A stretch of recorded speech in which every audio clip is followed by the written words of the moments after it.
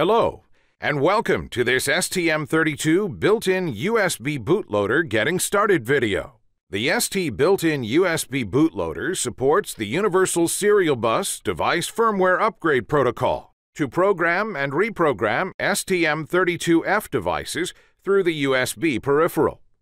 Check for eligible STM32 products supporting this function in Table 1 of Application Note AN3156, available on www.st.com. The key benefits of the USB DFU bootloader are no specific tools, such as JTAG, ST-Link, or USB to UART cable, are needed. The ability to program an empty STM32 device in a newly assembled board via USB, and upgrade STM32 firmware during development or pre-production. The example given in this video uses the STM32F072 USB device and its discovery kit as demonstrator. First, go to www.st.com and search for DFUs. DFUs is STMicroelectronics USB device firmware upgrade PC software GUI.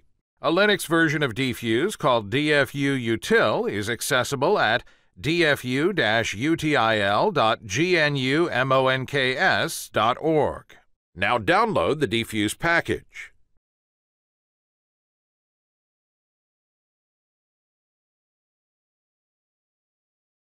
Save the file and unzip it into a local directory.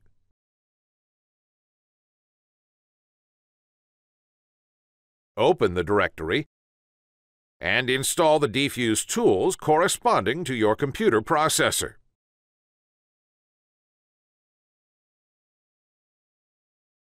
Open the program files to see what has been installed. The DFU driver included in the package may be useful if the automatic driver installation that we will see later in the video is not successful.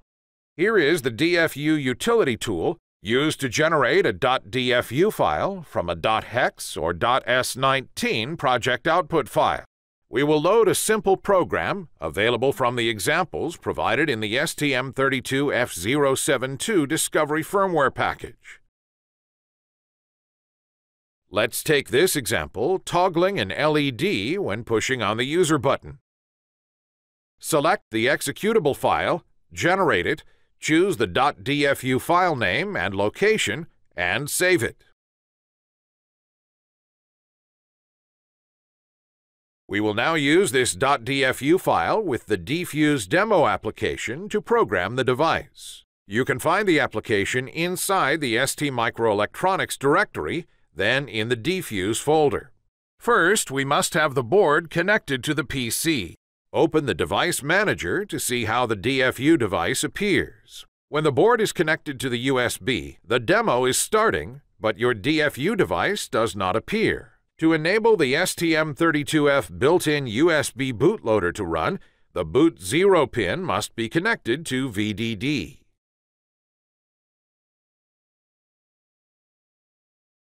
Then, reset the application.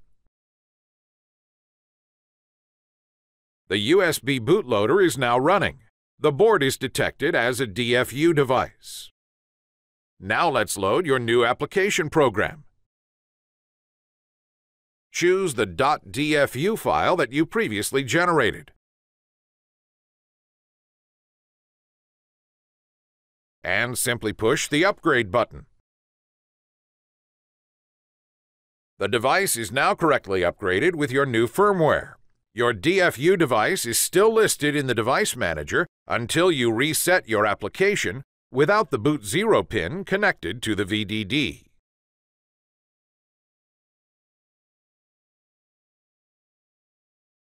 After the reset, your application will execute your new program, and you can see that the DFU device has disappeared from the Device Manager list.